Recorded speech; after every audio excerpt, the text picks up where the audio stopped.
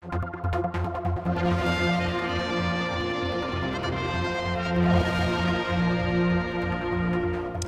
more events going on at the Sale Gallery. We just had a very large exhibition by Robert Jones here, and now Henry's coming in also with a large exhibition. Yes? Yeah, so we're in the process of installing two big installations in here over the weekend as part of a pop-up show. Yeah. Now, you've got a day job. You fit all this around your life as well. It's amazing. Yeah, I don't know how. It's it's a bit of a struggle sometimes. What's your inspiration? My inspiration,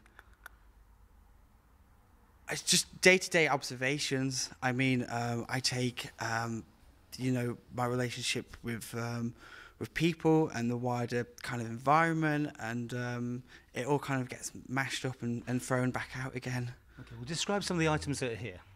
So we've got two big minimal installations.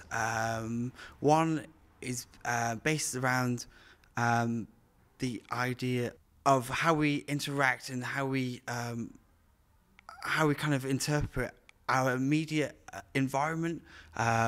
We've got a swimmer sculpture kind of sailing through this space that's been framed by this minimal stage of breeze blocks, and the idea for the second installation is based on ideas about communication and our relationships to each other, and how we can feel present to each other even though we aren't in each other's presence. So, and it's represented by two figures standing on these great big minimalist sea stacks, and I think it makes for quite like an impressive kind of presence within the space. Yeah.